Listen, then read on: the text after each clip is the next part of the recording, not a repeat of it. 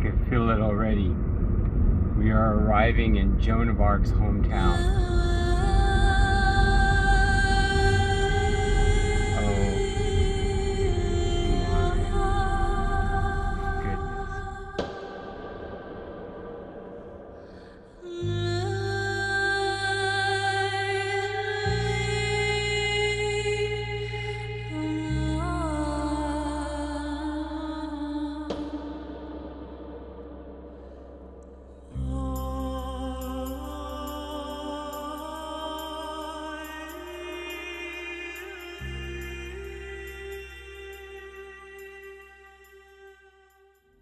So this is an exciting day for me. I'm back in France today at an incredible location, and I had to come back here because something happened the last time I was here and it made me come back. I had this urge to come back for a long time now, so I haven't been here in 2 years. But where I am is the home of Joan of Arc. This was her birthplace home. This is where she grew up, right here. And we're in her town, Domrémy, and this is the church that's next to her home. And right here, in front of her, the church, is where Joan of Arc spoke with the Archangel Michael. Right here. It's absolutely incredible, and the church is right behind this garden. This was Joan of Arc's father's garden, and she kissed the ground where the Archangel stood, and that's the Archangel, the Angel of Angels, was right here. And something actually happened to me inside the church, and I'm going to go into the church in a moment.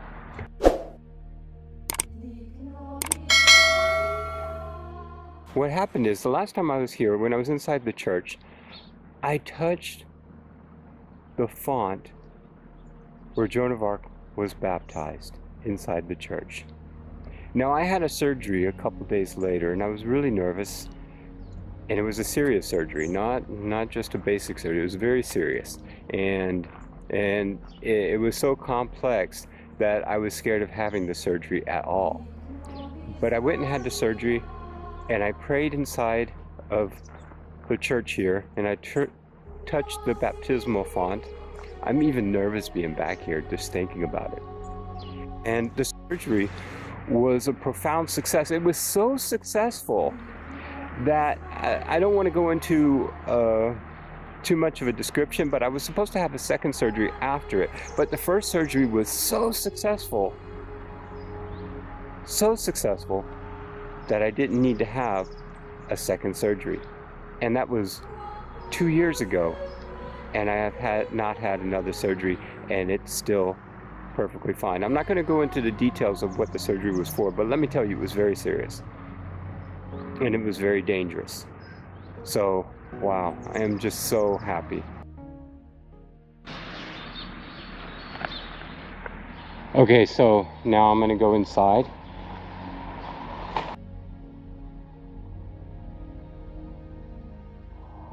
So this was the main room with the fireplace. We have a beautiful statue, Joan of Arc right there. Joan of Arc was said to be incredibly beautiful, and although she was a peasant girl with no schooling, she was considered to be incredibly intelligent.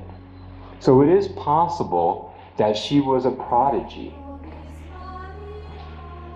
meaning that she was incredibly intelligent and she was far more advanced than everyone else in the town. So this were the boys' rooms. Oh, I got the word no. Was she not more advanced than everyone in the town? Or was it simply the gifts from God that made her so knowledgeable? So there is speculation that after the age of 13, she became incredibly knowledgeable about the world and started sharing that when she became 16. So This is said to be the girls' rooms. So she was not a prodigy, if that's what my word app is trying to say. When I said prodigy, it said no. Now, when I was in this room last time, I just got the word prepare. Prepare for what? So the last time I was here, I got the word fire when I was inside here. And we all know how Joan of Arc died.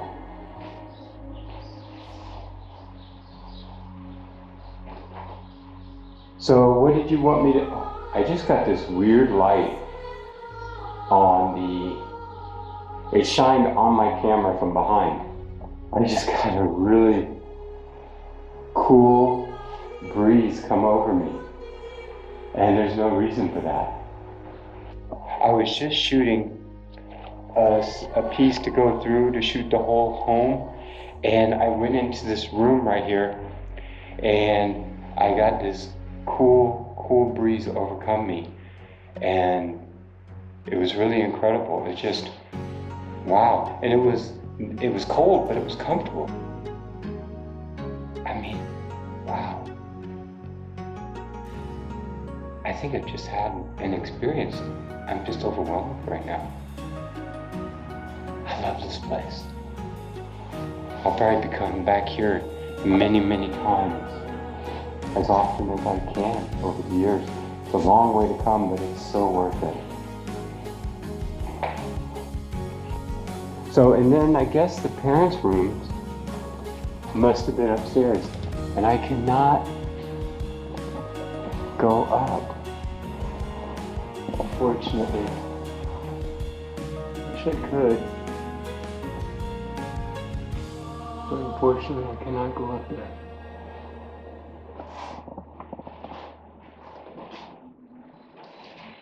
Okay, what?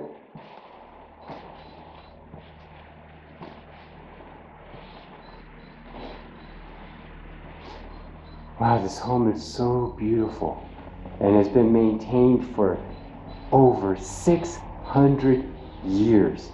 I believe they do have the original door somewhere. I'm gonna check on that.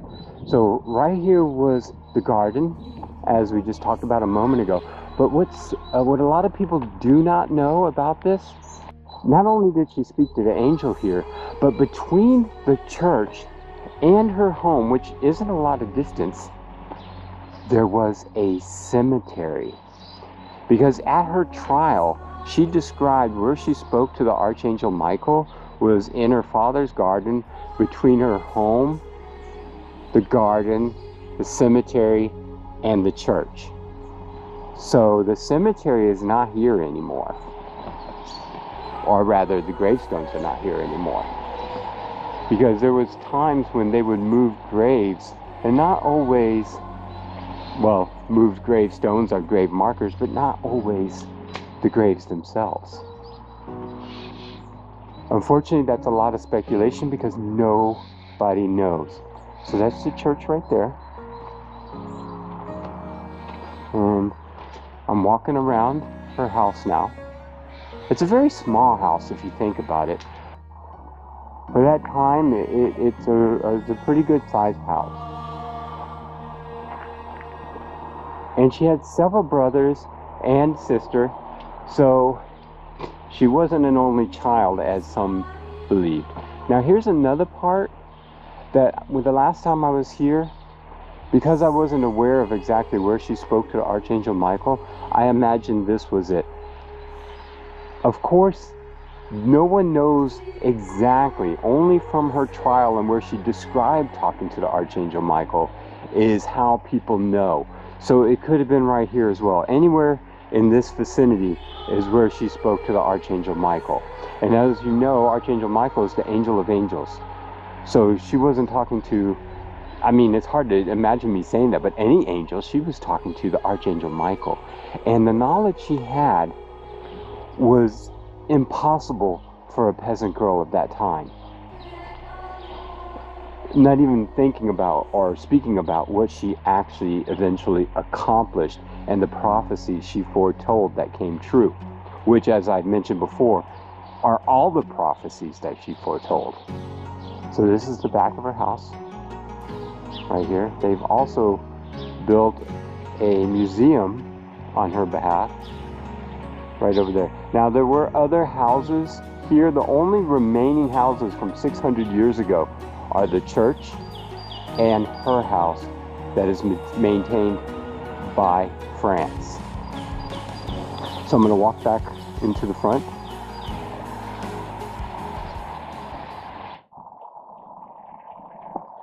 Oh, I just got the word go.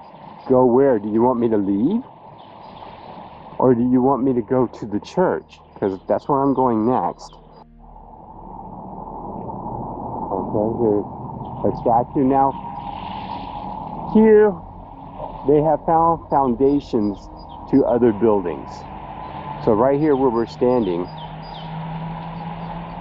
were other buildings back in her time, 600 years ago. So this was their land right over there in the front of the house. And then right where we're standing here were other houses and a farm. So I believe where I'm walking now was a farm. So this they have erected on her behalf, Joan of Arc. Oh, I just got a word, so I'm going to check what it said. Oh my goodness, I got the word fire again. If anyone that watched my previous video, you'll know that I got the word fire last time as well. Now over there on the hill is a church, basilica, that they built on behalf of Joan of Arc in her memory. Wow. I gotta tell you, I just have such an extraordinary feeling again, standing here. And it's a feeling of awe.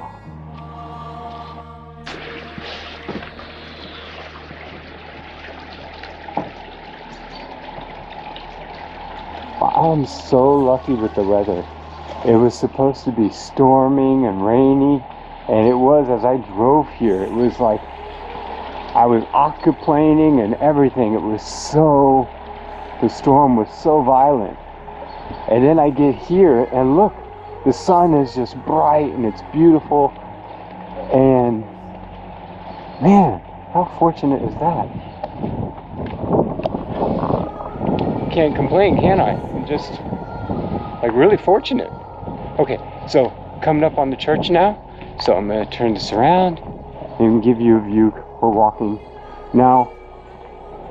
The church and has changed a little bit. Where we're walking right now, this was a cemetery. So there was a cemetery, according to Joan of Arc's own words at her trial.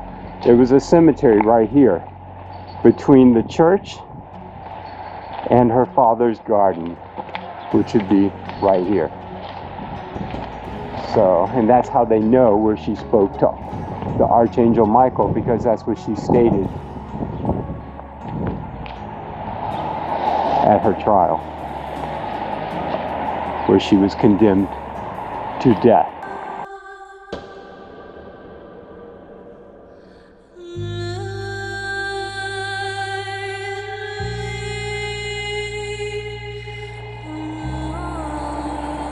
And we're gonna go inside. Let's go inside.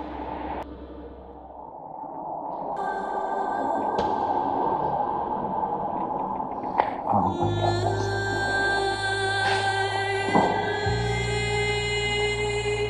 I'm back.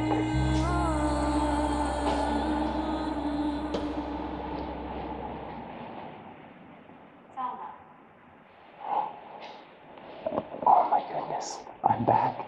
And once again, I've got it all to myself. And the first word I got as I walked in was seldom. Meaning I do not come here very often. It's very seldom. I wish I could come here more often. How incredible is that?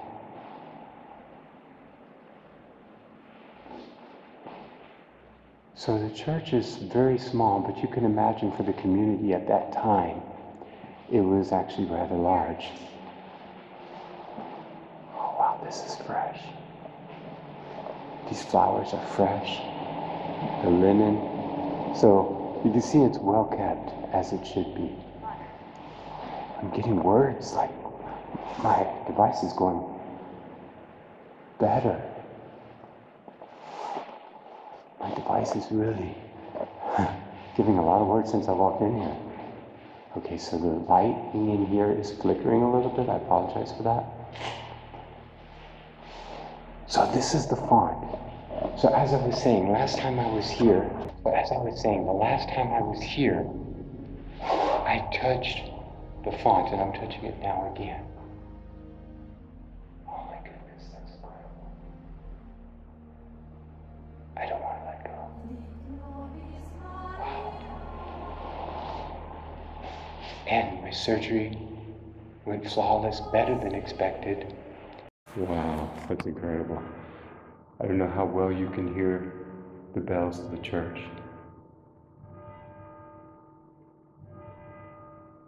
Oh my goodness.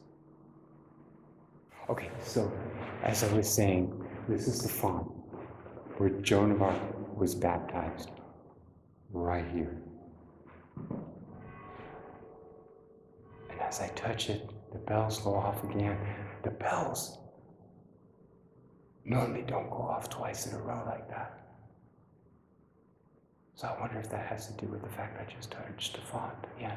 So as I told you, they're going off again. Oh God.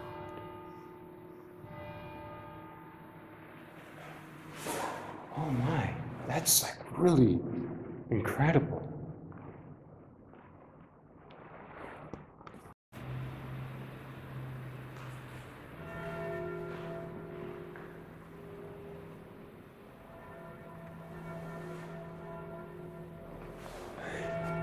I wonder if the church is celebrating my return or something. I mean, the bells are going again. This has never happened before.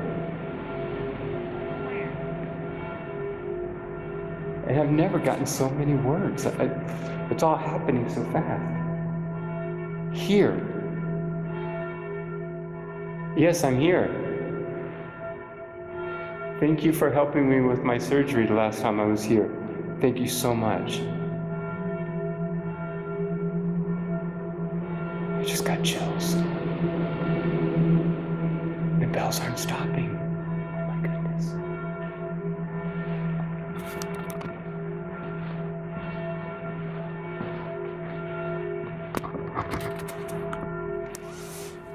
The bells are continuing. So I'm getting the GoPro ready because I want to walk around. But this with the bells is just really astonishing me. I don't know why, so I want to get the GoPro and I want to do a walk around while this camera continues. Because I want to document this. I have never heard the bells go off that many times ever this long. And the last time I was here, I spent the entire day. And I guess that had to do with the fact I was so nervous that 2 days from then, I was going to have that surgery. So while visiting, I stayed a very long time. I was just that nervous. And I'm getting really emotional again now.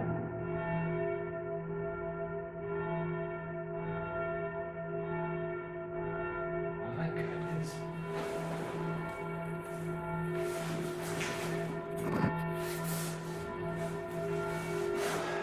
I mean, I'm like flooded with emotions right now, so what I'm going to do just for a few moments is I'm going to sit and gather my thoughts and treasure this moment.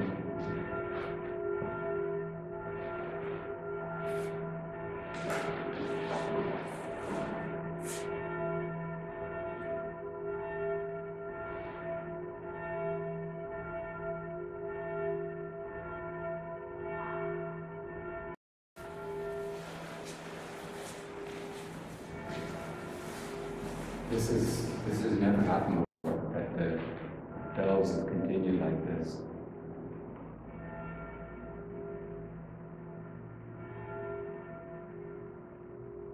I mean, it was just as I touched the font that they started. Okay, so I'm going to walk through.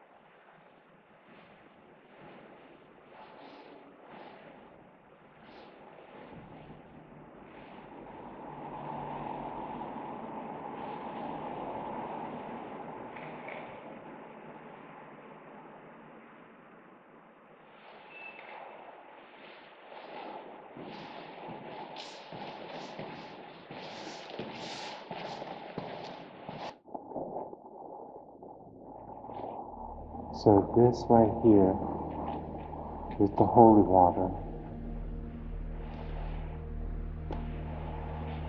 It is smoothed by the hands of the faithful since the 8th century.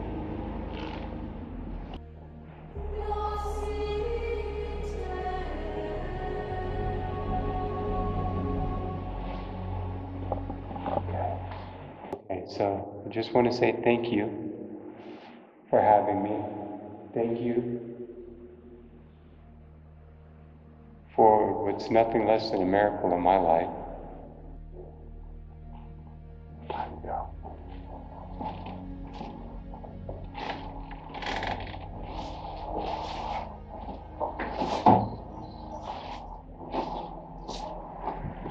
Wow, the light suddenly is very bright for me.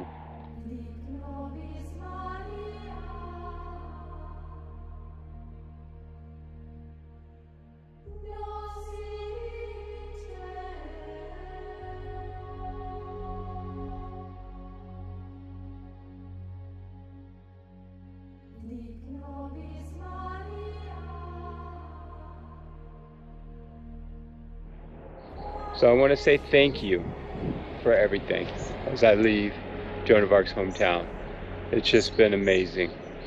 And I know I'll be back, at least I hope so. It's just incredible every time I come here.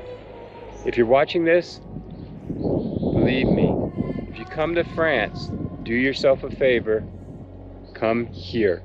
It's one of the holiest places on earth, and you can do no wrong by coming here.